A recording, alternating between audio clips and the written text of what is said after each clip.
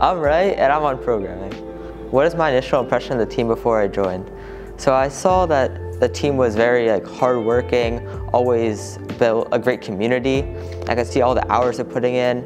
These kids are working hard, in school, out of school, with their robotics, and I just love the community that they built around just working hard throughout the day. My name is Simi, and I'm on the Build and Design sub-team. My current impression of the team is that it's a really safe space with a lot of friendly mentors and a lot of people to just help you. It's a space where you can be yourself and really learn and become creative.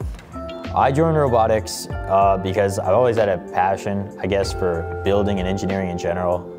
I was on the Lego robotics team in 5th grade, and that was pretty fun, and I think we placed pretty well too, which is always good. And then I did it 1 or 2 years in middle school, and then that just led me here.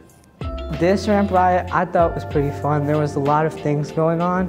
Plus, I got to drive the robot for the first time, do something in the pit. The big thing is, ramp ride, when I saw all those stands, I realized that there's actually a lot of people, contrary to people at our school, there's actually a lot of people interested in robotics, and that's a really good thing to see.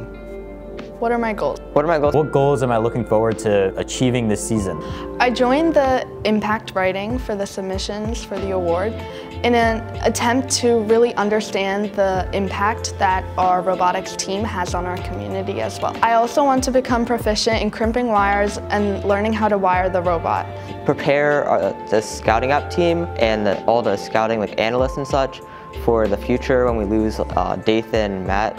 And all we have left right now would just be Pat. So I want to, step in and help out with programming the app, and also at competitions, being able to analyze the data that we collect and be a scouting app leader and such.